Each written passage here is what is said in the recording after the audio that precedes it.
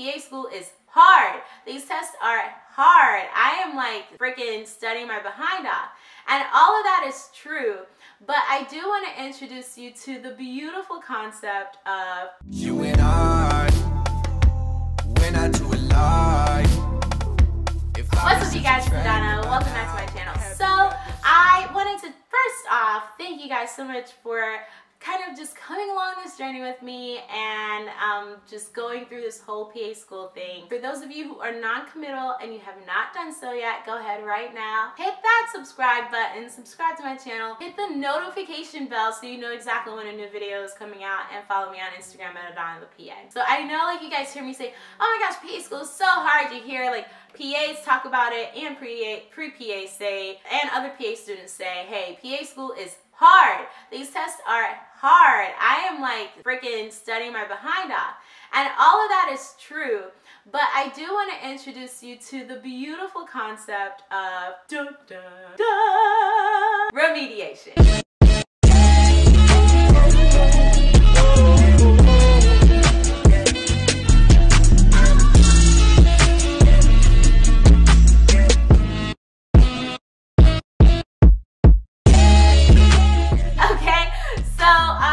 Remediation is something nice to have. Most PA schools do have a remediation policy. It's just like a nice little cushy safety net that you can like lay your head on, and you understand that, okay, so if I fail this exam, it's not the end of the world for me because I can still pass PA school. I can still become a great PA. And that doesn't mean that you're not going to be good at what you do in the particular area that you shine in, right?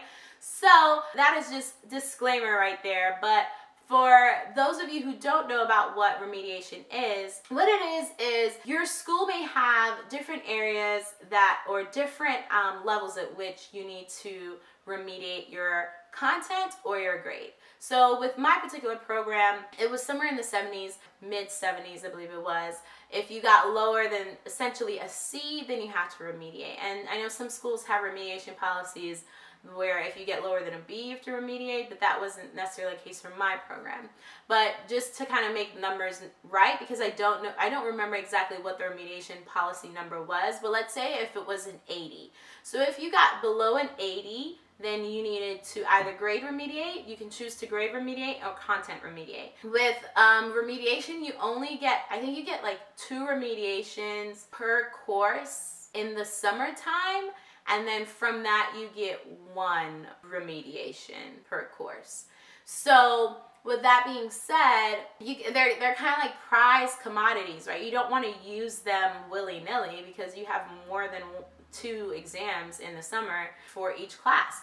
So you have to kind of choose what you want to remediate, if you need to remediate at all. And with respect to content remediation or grade remediation, that's also something important that you have to kind of weigh. So if you have to content remediate, that just means you're going through like the information with the teacher. So you see the areas that you did not perform well at, you go over it, you maybe answer a couple questions for them, and then that's that, you know, like you're done with that content remediation. But you can also choose to grade remediate, where it will actually change your grade to a passing score. So again, you have to like, it's like a game that you're playing, right? So like if your remediation level is 80, and let's say you got like a 78 or even a 77, it's like, well, why would I content remediate to a 70, from a 77 to an 80, if it's not really going to make that much of a difference to my overall score, you know, my overall grade for that class? It's 3%.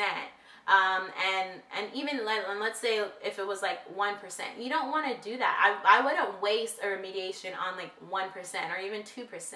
So that's important to take into consideration. You could just content remediate and then go from there. And now there are things like you can always content remediate. You can always ask to see your exam, go over your exam with the teacher, where it's not going to change your grade or anything of that nature, but it's just for your own knowledge. However, if you get below that threshold, then you have to remediate. But remediation is a great thing, you guys. You know, not everybody has it all like a good day. Not everybody can just kill these exams. And sometimes it's essential for you to just have that in your back pocket that you can like go to if needs be, to be like, all right, if I remediate this score because I had a really, really bad day, it can bring my grade up from a B- to a B, or from, you know, an A-, it can actually get me to that A threshold. And so those are some of the important things that you have to think about when you're trying to juggle remediation. Should I not?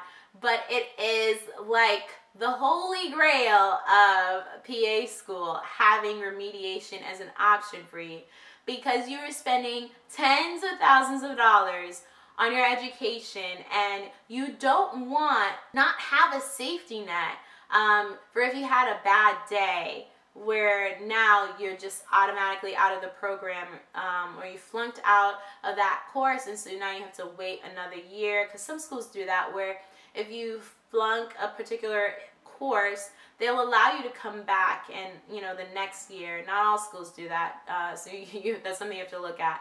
But, you know, you don't want to have to waste essentially money because you had a bad day or a bad test taking day.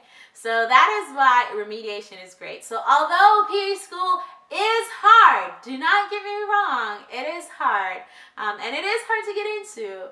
Once you're there, they do put in some nice little safety nets and precautions for you to do well and succeed and thrive in PA school. And one of those things is remediation.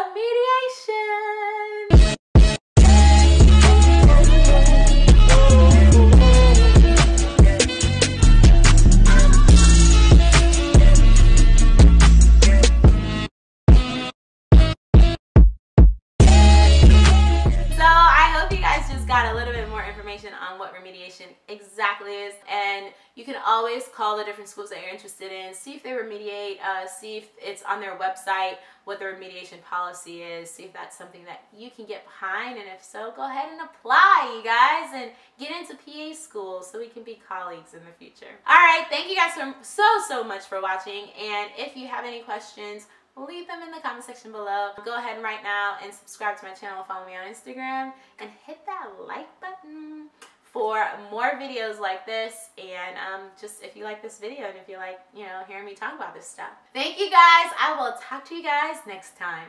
Bye!